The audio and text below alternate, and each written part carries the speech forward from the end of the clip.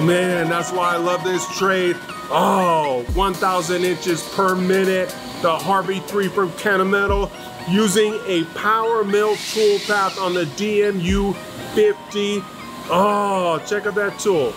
All that cutting, all those sparks, and it looks absolutely brand new. All right, so what we're gonna do now is we're gonna go to a different style of part. I'm gonna drop another tool path on, and we're gonna go radially. We're gonna double it, and we're gonna do another test run, and it's gonna be epic, all right? So keep an eye out, because tomorrow we're gonna drop another video with even bigger chips, making it happen.